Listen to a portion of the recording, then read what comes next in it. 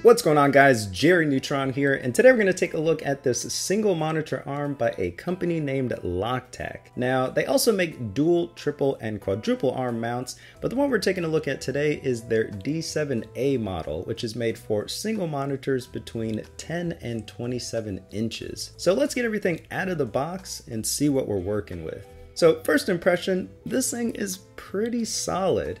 And it's made from aircraft grade aluminum, so I don't see durability being a factor at all here. Also, the base of this thing is pretty cool because it has a USB 3.0 port as well as mic and audio jacks. Now, I'm a big fan of this because it's a good place to charge my phone or connect an external hard drive, or if I had a mod mic, I wouldn't have to run it all the way to the back of my computer. Now, adjustment wise, you've got two separate arms with 90 degrees of swivel rotation. Each arm also has these plastic pieces for cable management. They do kind of feel cheap in comparison to the rest of the unit, but it's not a huge deal. You also get 90 degrees of swivel at the joint just before the ball joint, which will allow you to kind of fine tune your monitor placement. Now at the ball joint, you have a VESA mount which supports either 75 by 75 or 100 by 100 millimeter mounting holes. The ball joint also allows you to set your monitor in landscape or portrait mode, which is nice, as well as give you up to 15 degrees of tilt. The top arm even gives you height adjustment. All you have to do is fine tune the gas spring once your monitor is mounted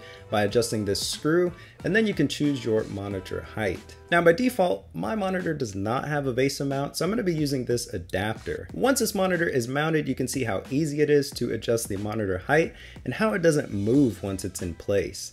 Seeing how solid it is here really makes me regret not buying a monitor with a VESA mount. Now on the other end of this, installing the arm to your desk is either done by this clamp, which is the route I've gone, or you can permanently install it by drilling a hole into your desk and using what they call the grommet method. So once the monitor is mounted and the arm is in place, from there you can fine tune its placement by adjusting the swivel and height. I still need to sort out the cable management, but initially it looks pretty good. It's also nice having a monitor that's at eye level without the need for a monitor stand, and this looks much cleaner in my opinion. So overall, I've been pretty impressed with this monitor arm. It's got a solid construction, plenty of adjustability, and I think it's a little overkill for a home setup, honestly. This is something I would expect to see in a corporate environment where durability is more of a concern as opposed to a home office. Price-wise, it's going to set you back a little bit, but I think that's the only real negative here. If you either A, want something premium to hold your expensive G-Sync or FreeSync monitor,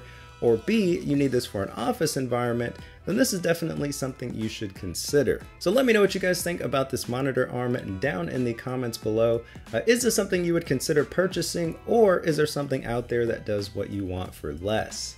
Don't forget to like this video if you found it helpful or entertaining. Subscribe if you haven't already, and until next time, see ya. So they make a bunch of PC gaming peripherals based on Greek mythology, and the keyboard they've sent me today is called the Hermes Lite.